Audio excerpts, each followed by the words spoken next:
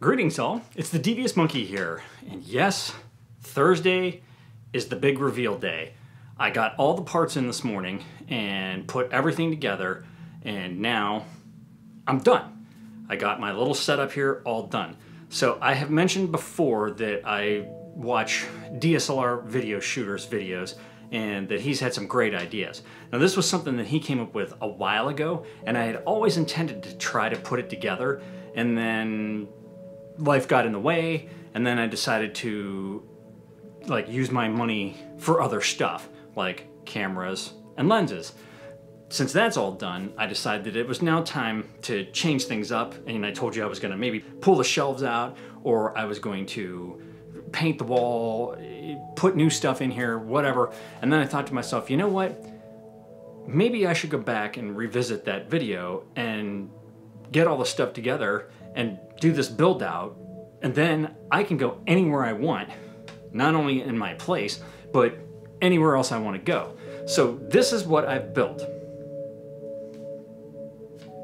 Here you see the mobile studio in a stand, and it has obviously the rolling stand and then all these add-ons to give me lighting, audio, and power.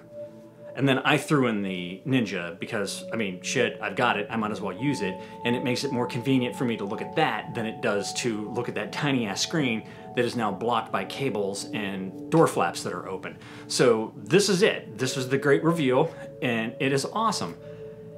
I don't have the sandbags on here right now because it's shitty out and I don't feel like going out and digging up wet sand. So I'm gonna wait for that for a while. And for now, I don't even really need it because this thing ain't gonna tip over. The big difference for me compared to DSLR videos build out is that he had a big ass like $600, $700, $800 light panel that's probably twice the size, if not bigger than mine. And I just don't need something that big. I also wasn't gonna spend $600 or $700 on it. Other stuff I had available, like I had this microphone stand available, and right now, since I have it and I like it, I'm using the Sennheiser MKE 400, like the version 2, and that's plugged in there, and I have the extension cable and all that stuff was already ready, and that was pretty much it. So this didn't cost as much as his build out. His build out though included the really expensive lights that he was using, though I think those might even have been like over $1,000. He was also including the cost of the camera and everything into that, and I didn't. I'll put it all in the description, and I'll put links to it to where I got it. Again, I had ordered everything from Amazon, and some of it wasn't gonna be here for another few weeks at least. And when I went to B&H, they had everything ready to ship. So I bought a couple of these pieces again, and then I canceled the Amazon stuff, and everything was either in already Monday, some came in yesterday, and some came in today. The rest came in today. Everything went together, like, it's just so simple. I mean, it's not that hard to put a clamp on there and tighten it down and to twist a spigot in or get it clamped off, and then basically just kind of maneuvering things into a way that works well. So the light, and you'll see this, the light I have off sort of to my left and above the camera so that it's not right on the camera, and I think this looks perfect. And I don't even know how much I turned it up to. I'm still certain that it's turned down fairly low. The only thing that had concerned me was the distance between me and the camera and the microphone. So right now, again, I kind of have myself situated between the corner of the office slash studio and the camera, which I have pushed almost all the way back into that corner with all the, the furniture and the equipment. So I'm kind of halfway in between.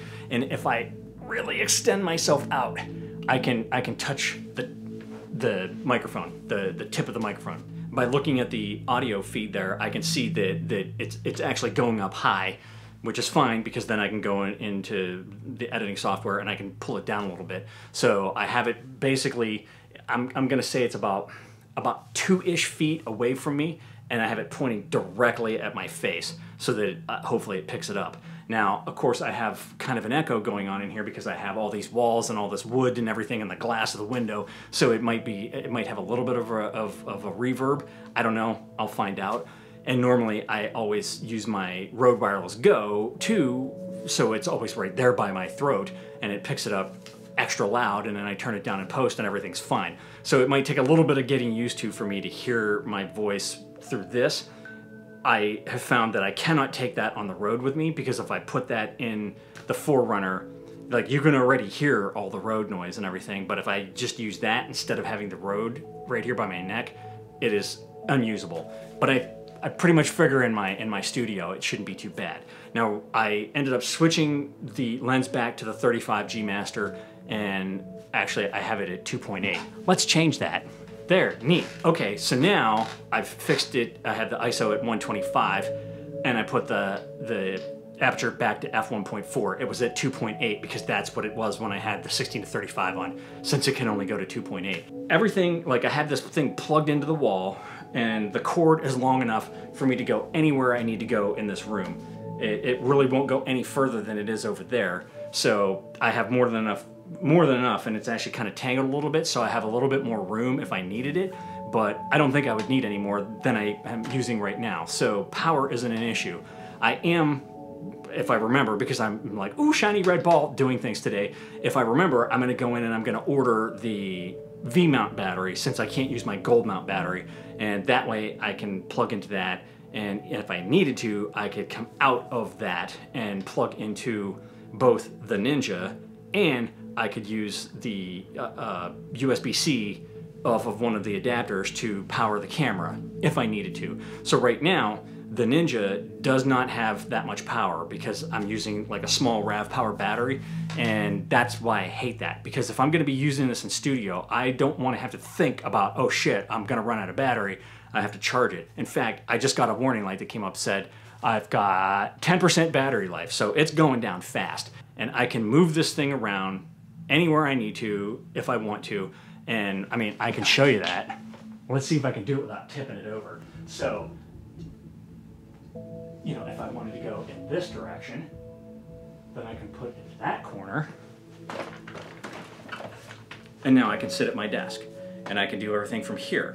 The microphone is still, you know, like if I actually sit up, and of course my office chair is in like the grooves because it's been sitting in the same spot for so long, but I can right there touch the microphone and I'm still good to go, and the audio signal is still showing that it's got plenty of audio. It's not like it's like too low. I'd rather have it too high so I can turn it down than have it too low and not be able to turn it up high enough. And you can see everything, everything's blurred out behind me, I'm in frame, and everything is good, and it's focused on this eye. So all is good there. So yeah, I can spin this thing around and give different angles in here. I can move it into another room if I want to, and you know, I could go into the library and use it there. I could take it downstairs, which is messy, so I wouldn't do that, but you get the idea. So I have everything really good to go. And of course, once I get the V-mount battery, then I can pop that on there instead of the power supply, and now I'm completely cord free as far as power goes, because then everything else could plug into that V-mount with the power supply control module, I mean, and I could run the camera, the lights, and well, I don't need to run the microphone because that has a battery in it and it lasts forever. So everything could run off of that one V-mount battery, and that was the whole point. So that's it. That's really all I needed to show you. I just wanted to wait until I got everything in and I got it all set up. But a big shout out to DSLR Video Shooter, because this is an awesome idea. I love this. I've been wanting to do this since I first saw your video, and now I was finally able to do it. So I'm gonna link his video, original video, because he gives a much better explanation of stuff and shows you how it all goes together. I didn't show you that. I just showed you after it was all put together. Do you really need to see the monkey fumbling around with all this shit, you know? No, probably not. So that's it. That's all I've got for you. If you have any comments, questions, or suggestions, leave them down below. As always, thanks for joining me. Be sure to like and subscribe. And remember, kids, forward and up.